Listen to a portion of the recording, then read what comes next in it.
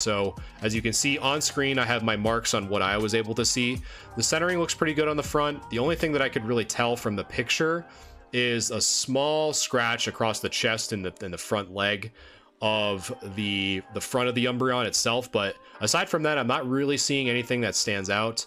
So if we flip it over, this is really all I'm seeing. So we have at least, so if I kind of do like a before, so we have 1, 2, 3, 4, 5 kind of main points of whitening. And so we have one in the top left, we have some whitening here on this right side, a little bit of whitening in the bottom right. We have 1, 2, and it is, from my perspective, off center from the left to the right, but that doesn't mean it doesn't mean that it is off center per se, because the left side is closer to the camera than the right.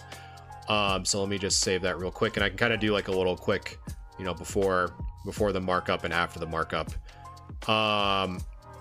So really, I think, you know, if we really kind of look at this card, a kind of a fifth grading criteria that I tend to mention every now and again is eye appeal.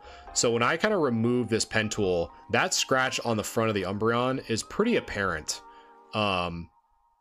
Meaning that, you know, I can kind of see it pretty easily when I'm looking at it. So if I kind of, again, highlight, because it's just must have overwritten again. So if you do it over here too. So I'm thinking that because of this scratch being in the front, that it is visible. And we're just going to do this. And the fact that there is the whitening here,